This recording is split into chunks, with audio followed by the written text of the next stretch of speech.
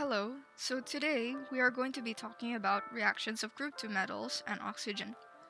When group 2 metals react with oxygen, they are given in this general formula, with M being the group 2 metal, and they will also produce metal oxides, which are in the form of white solids. In group 2, we start from beryllium and end at radium. However, the graph only shows the reactions up to barium, as reaction between radium and oxygen is very explosive. Going down the group, the reactivity increases due to the larger atoms being able to lose their outer 2 electrons more readily than the smaller atoms in the group. The melting point of the oxides will also decrease down the group.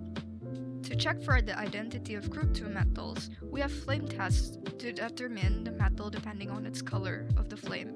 Firstly, when beryllium burns in air, it will give off a white flame. Magnesium will give off a white brilliant flame. Calcium will give a brick red flame. Strontium will give a scarlet flame. And lastly, barium will give an apple green flame.